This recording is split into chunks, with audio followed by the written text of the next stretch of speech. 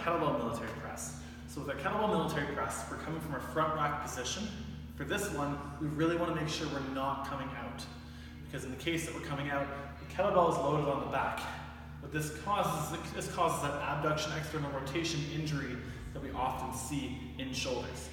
So again, a dumbbell press is totally fine if you're out here pressing overhead. For our purposes, we generally are going to go with our flexion chain. However, with the kettlebell, it is imperative that we keep our elbows in front of us. If they're on a little bit of an angle, that's okay, but we do not want our kettlebells out here like this.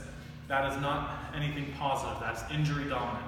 So, our kettlebell, we're gonna use our clean. If you haven't seen the clean video, feel free to check that out. Otherwise, use cheat curl, you'll see that elsewhere.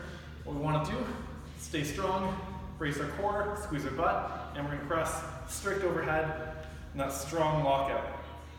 Come back down. Press overhead, and we come back down.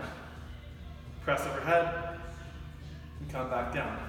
And that is our kettlebell military press.